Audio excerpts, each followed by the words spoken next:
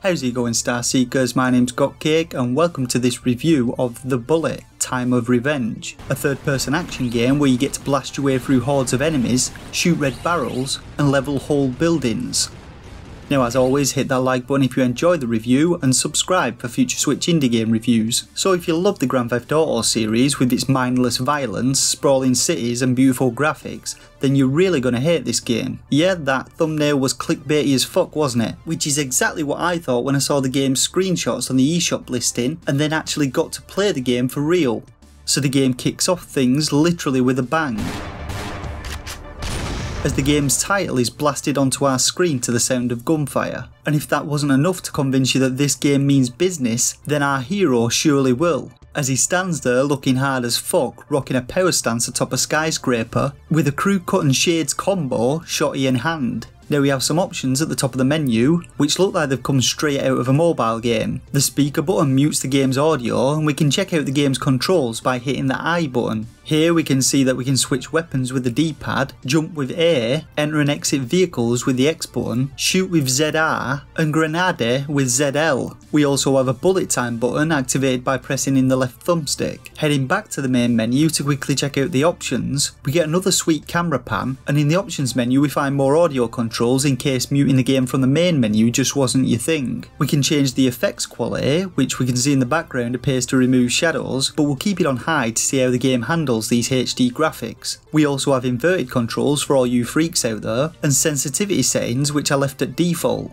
Now the last thing we'll check out is the game's shop, and fuck me, the first thing it lands on is a jetpack costing $750,000. Looking at the price of some of this shit, it seems like it's going to be one of those games that wants you to spend a lot of time playing it just to unlock the good stuff, except for the rabbit's foot, which only costs $10. I also noticed that the vehicle generator says I can spawn vehicles by pressing the 0 to 9 keys, but last time I checked my fucking Switch Pro controller didn't have numbers or keys on it.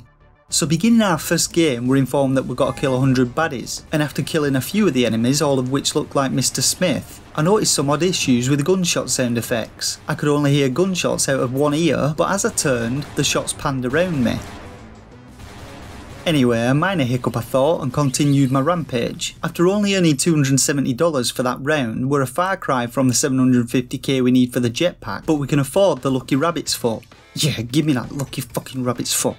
Heading back into the game, this time we get a mission select menu, which doesn't really work properly as it only highlights missions that you've unlocked. Even though you move across to the locked ones, you can't see what you've highlighted, and if you want to check out the later missions, you just have to guess if you've highlighted the arrow. So it looks like there are 30 missions in total, and it was a bit of a fuck about getting back to the first missions. So our next mission, Death from Above, sees us destroying black vans, and since I didn't beat the first mission in record time, I decided not to bother with the Mr. Smiths and just focus on destroying vans. Now your standard pistol in the game is semi-automatic, but you don't need to reload it and it fires as fast as you can press the ZR button. Tapping it like a madman, I was able to turn it into sort of an ad hoc machine gun and blitz through the vans in 1 minute 8 seconds, which it turns out still wasn't fast enough. Mission 3 tasked me to destroy some turrets, but instead I decided to go on a little sightseeing tour. First I did a 180 turn and went to check out these drawn-on train tracks, which led me to a drawn-on tunnel. Then I decided to follow said train tracks down this 1,000-mile tunnel to the other end, where I found another drawn-on tunnel and a dead end.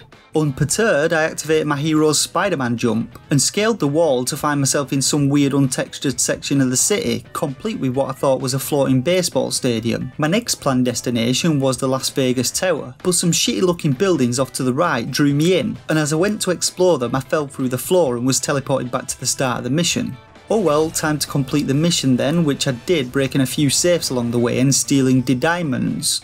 Mission 4 took me back to a familiar place to kill some juggernauts. These guys took the piss a bit and killed me, but I had some magical respawn powers and took down a helicopter with a pistol.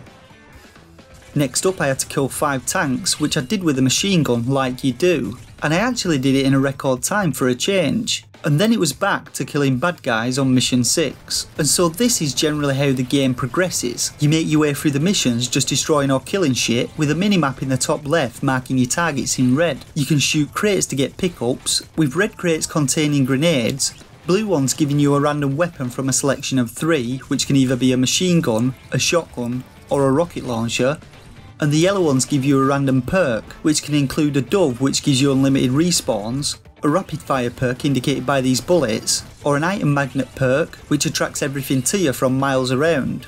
Oh, and did I mention the game has bullet time? Well, you won't really need to use this ever, as there's pretty much zero skill or effort required to complete any of the missions, especially when you get the respawn perk. With it, you can just go ham as fuck lobbing grenades at everything in sight. You can actually die in the game if you take too much damage, but the majority of the enemies drop painkillers or beers which constantly top up your health. You can literally complete almost every mission in the game in less than a minute.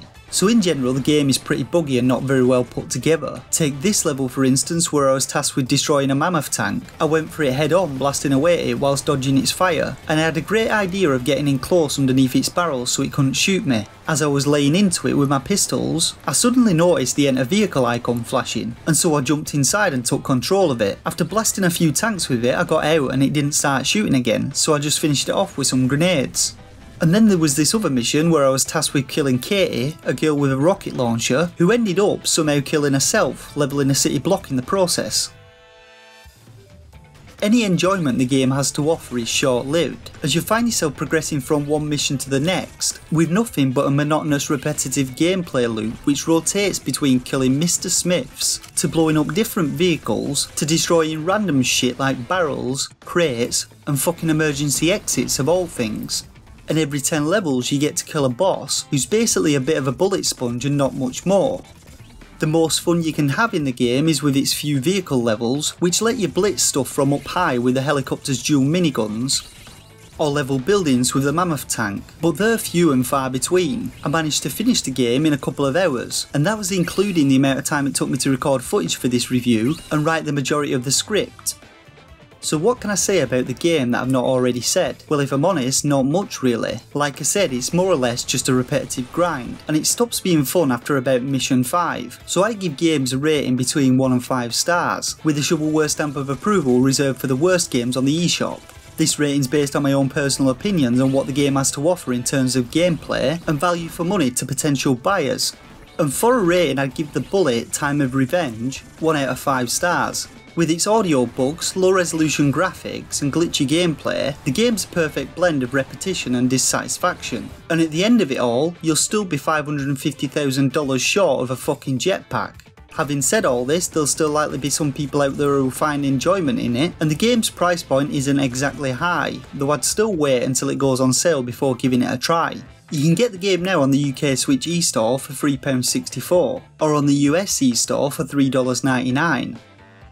And that's about it for this review of the Bullet Time of Revenge. If you enjoyed the review, don't forget to hit that like button, and at the same time why not subscribe to the channel for future Switch indie game reviews. For now though, I want to say thanks once again for watching, and until next time, game on.